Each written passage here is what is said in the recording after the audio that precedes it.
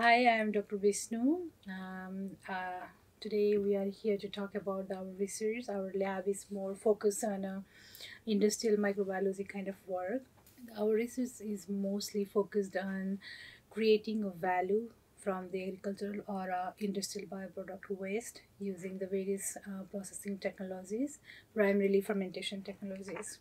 We use the fungi, most of the edible fungi, we would say, to convert the agricultural waste. For example, the DDGS is the prime example, and the oilseed meal product, for example, soybean meal, canola meal. So we are using those agricultural products to convert into a more nutritional product for the food and feed purpose. And we usually collaborate with the faculties from the animal science or from the natural resource management. In this role, I have been serving for the last 2.5 years. So I have worked with the multiple food or cereal grains or food byproducts, for example, sorghum hominy or gore meal or DDGS, canola meal, soybean meal, barley are some of those to name. Besides the fermentation technologies, we also use the enzyme technologies because this fungi produces enzyme, but at the same time the process tend to be slow.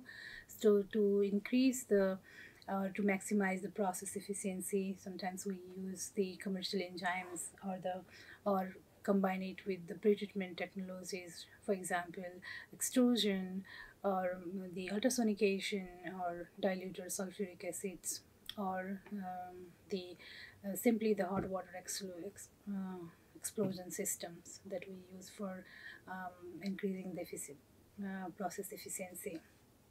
Did not only the lab skill, but in the long term, if there is a viability of commercializing the process. In our lab, we have a capacity of working in the very small flask to a 5-liter bioflows to up to the 70-liter bioreactors that are located some in this building and some are in the other phys buildings.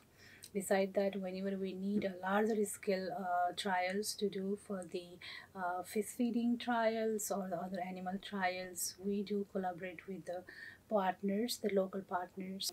We have in our lab, we host several undergraduate students. I would say in average at least 2 to 3 undergraduate students at a time. We like to train them, and we believe in giving an opportunity for undergraduate students to be able to learn what research is really going on and how they might take that experience for advancing their future career. And we have here today the graduate students that are working on several projects. So I will let them introduce themselves and then explain a little bit about their research. I'm Stephanie Wu In. The project that I've been focusing on mostly is dealing with producing a natural antimicrobial called glyceolin using soybeans inoculated with GRAS certified fungus. And basically our end goal with that is to reach a cost efficient level of glyceolin production so that we can hopefully supplement it to feedstock and try and phase out the synthetic antibiotic. I'm Ahmed Al Hamoudi. I'm a PhD student. My project is to convert the canola meal into a high protein feed and at the same time to reduce the anti-nutritional factors, substances that when present in animal feed by themselves or through their metabolic product, they reduce the availability of one or more nutrients. So the main goal is to provide a low-cost feed with a high protein level and with the low nutritional factors. I'm Burgundy Roberts. I am a master's student here. I'm working with DDGS and trying to improve various aspects of it for feed purposes. We've looked at using fungus to increase the protein content while decreasing the fiber content. We're also doing a major study on the effect of commercial enzymes and how that affects the fiber content and various other components of DDGS, and then we plan on putting them both together to see how those react together. I'm Andrea Zavadil, and I just started this semester on the glyceolin project. So using everything that Stephanie has learned through her project, I'm hoping to take a deeper dive into some of the different things we've learned and also trying to kind of scale up the process. So it'd be similar to a larger scale and kind of comparing to that to see how we can be cost efficient for the bioprocessing aspect of it. So, as four of these students have their own projects, which mainly encompasses on our major goal of using or advancing the agricultural commodities using the processing technologies, and some of the undergraduate students are not present here who are working on along the similar line but using the different substrate.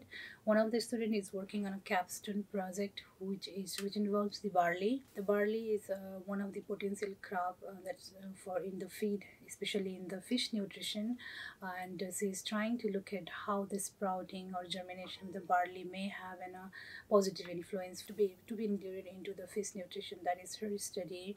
There is one more student who has been working for the past 3 summers with us. He's working on creating or extracting the all the phenolics from the wine industry byproduct, for example, grape pomace.